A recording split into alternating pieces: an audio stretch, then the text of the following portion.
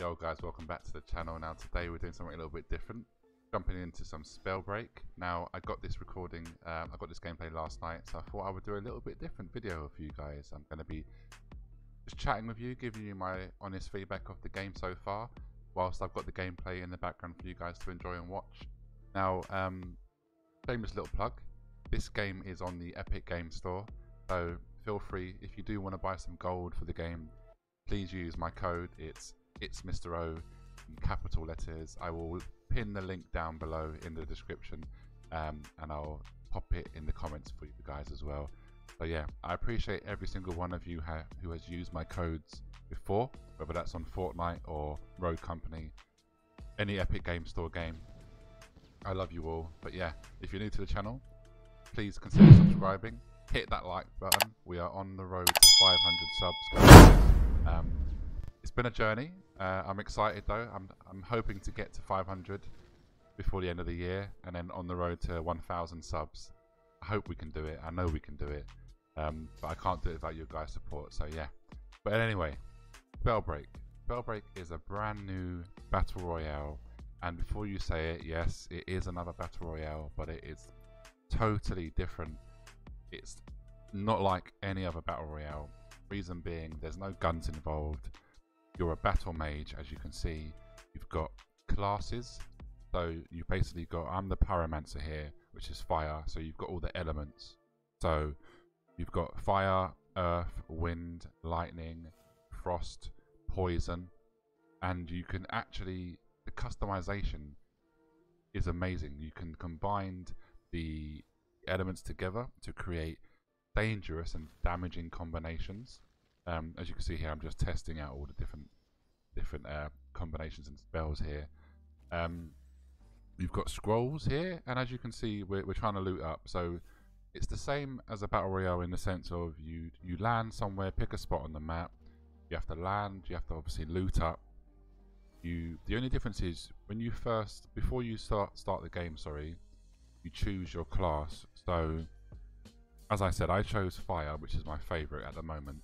You can't swap out your initial ability. So if you can see here on the UI down the bottom, on my left click and my Q, that's my main attacks. That's for the class that I chose. Then as you can see in the middle, the shift button here, that's my movement ability. You have to find those across the map. There's different ones. There's a dash, there's a flying one, there's an invisibility, there's a like a floating sort of one. There's loads around the map that you can choose from, but you can interchange that. You can move those around and drop and pick up different ones. Now just beside that on the right, where it says E and the right click mouse button, I have the earth. So you can change those. As you can see here, I've just picked up a scroll which helps my passives. But here where it says Epic Lightning Gauntlet, you see how I just interchanged that, swapped that around? So basically find your synergy of which ones you enjoy the most, whether you want to mix fire with frost or fire with lightning, fire with poison, which is one of my favorite combinations.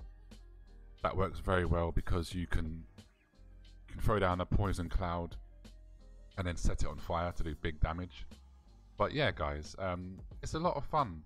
There's a few little things I would like to point out as a con at the moment. Is at the time of recording, there is only squads. Now there is a reason behind this. The devs are a small bunch of friends. This isn't some AAA development team. They're gamers. They just wanted to make a game that they could enjoy and that they could, make for everyone else to hopefully enjoy. And the great news is obviously Epic saw something in them. And Epic have backed the game, so that's really, really good. But they're very, very community focused and community driven. So they do listen to the community, and they have done since the pre-alphas and the closed betas. There was more than one, and I was fortunate to be involved in some of those.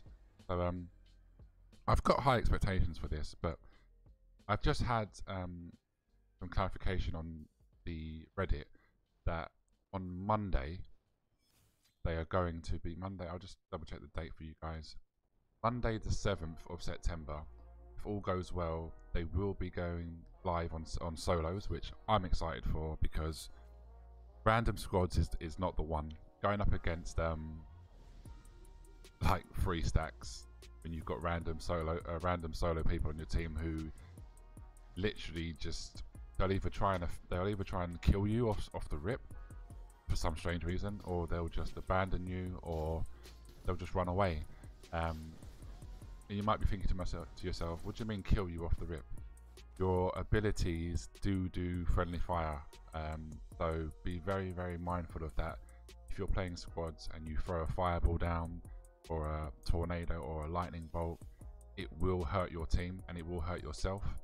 So yeah, just keep that in mind. The skill ceiling to this game is very high, I'm not going to lie. When you go up against some really good players, some veterans of the pre-alphas and the betas, it's going to be hard because the combat is so fast paced.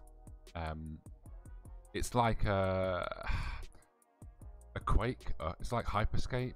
There's a lot of verticality, there's a lot of maneuverability like in Apex Legends as well, but remember, it's all projectile based, there's no hit scan. So although some of the attacks may feel like they're hit scan, they're not. So you do have to sort of you've got to use your brain basically. So like in Quake with the rocket launcher, you have to predict where the enemy is going to be or where they're going to land and then fire it, which can be very challenging, but it's very rewarding as well. As you can see here, I'm trying to predict where he's going to throw my fireball. Didn't quite land the shots there, but it's all good. But yeah, another issue I do have with this game though currently is the optimization. It's not very... I don't have the best PC out there, granted, and I don't have the worst PC out there, but I had to limit my FPS to 60 so I could record. And even then, as you can see in certain moments of this gameplay here, it's stuttering, it's freezing a little bit because there's so many special effects flying around. You know, fireballs here, lightning strikes here, poison clouds, you know, bloody you name it, rocks flying around. So yeah, it is CPU intensive. So I think I'm gonna have to upgrade my CPU, to be honest, which for most of these new modern games now, my CPU isn't quite good enough. Graphically wise, I've got those of you that give a shit, I've got an Nvidia GeForce 1660 GTX. So it's not the best graphics card, but it's not the worst. Now that they've announced the 30 series, I am looking to upgrade, hopefully.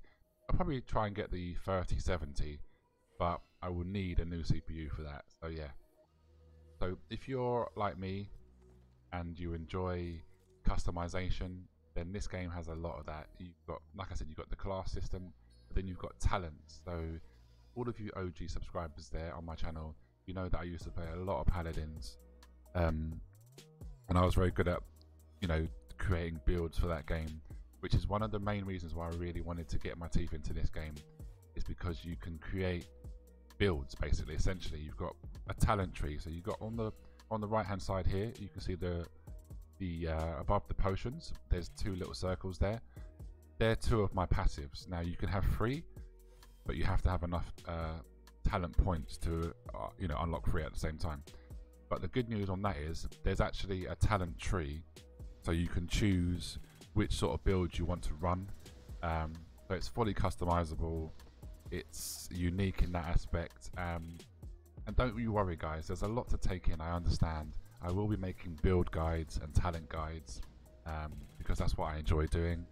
But yeah, let me know your thoughts down below if you've had a chance to play this. One more thing before I do go, it's crossplay and there's cross progression, so that's huge guys. So yeah, you can play with friends on all consoles and PC. But anyway, enough rambling. I think the game's really good, it's got a good potential. I hope you enjoyed this video. If you did, please smash the like button, and I'll see you in the next one guys. Take care, peace.